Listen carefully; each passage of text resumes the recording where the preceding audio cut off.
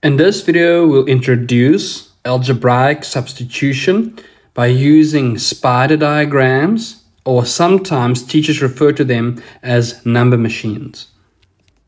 So let us look at our first number machine, and we're going to have values on the left of 1, 4, and 10. Now, how this machine works is we take the number on the left-hand side and we replace the variable on the inside with that number to produce an output value. So the values on the left here are called input values, and the numbers on the right here are called output values. Now, in primary school or in your earlier years, you would have had a little block inside here. So you replace that number inside the block. But now we are introducing a variable. So our input value is the value of x. So in our first example, if I take 1 and I replace x with 1, it's 1 plus 2, and that answer is equal to 3. Then we have 4 and we input it in the place of x. So it is 4 plus 2, and that answer is 6.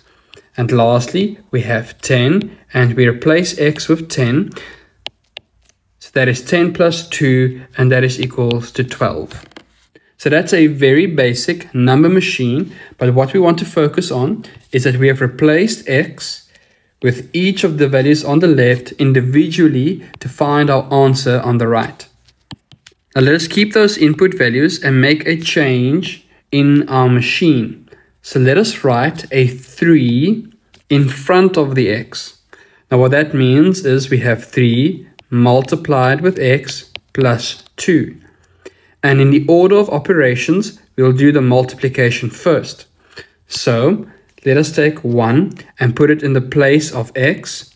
So notice it's not 31 plus 2. It is 3 times 1 plus 2. And that is equal to 5. Next, we have 4. So it's not 34 plus 2, but it's rather 3 times 4, which is 12, plus 2, which is 14. And lastly, we have 10. So again, it doesn't become 310 plus 2. It means 3 times 10, which is 30, plus 2. So that answer is equal to 32. Now, let us see how our output values would change when we add brackets. So I add brackets around the x and the 2. Now the calculation would change slightly. This would become, so let's take away the output values. This would become 3 multiplied with the answer of x plus 2. So in our first value, we would have 3 times the answer of 1 plus 2. And that is the same as saying 3 times 3. So I do the calculation of the brackets by itself. So when I replace x with 1, I first add 1 and 2 together to get 3 on the inside of the bracket. So it becomes 3 times 3, and that answer is 9. Next, we have 4 in the place of x. So it's 3 times 4 plus 2.